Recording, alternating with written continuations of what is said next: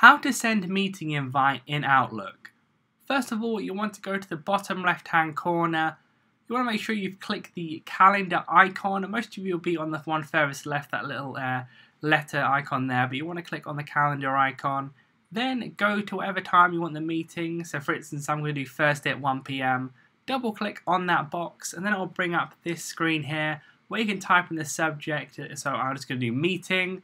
And then if you want to invite people, you click that invite button there, as I'll do in a second. And also you can change the location in this area. So if it's an in-person meeting, type in the location. You can click the thing on the right-hand side to find rooms, etc. You can also copy and paste in like a Zoom meeting link or a Microsoft Teams meeting link.